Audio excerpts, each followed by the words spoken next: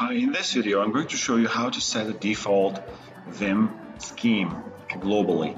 So I'm going to switch to my server and I'm going to open this file. In your case, it could exist or probably not. You need to paste this color scheme desert. If you can't see anything, just type colo and desert. And you should be seeing a lot of really cool things. So I'm pressing I and then this, and you can either press ZZ or for the American folks ZZ, and then it's gonna exit.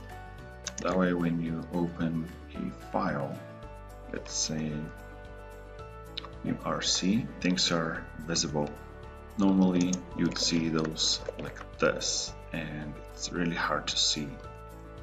To get to this article, go to orbisius.com/YT4652. Thanks for watching and make sure you subscribe. Bye.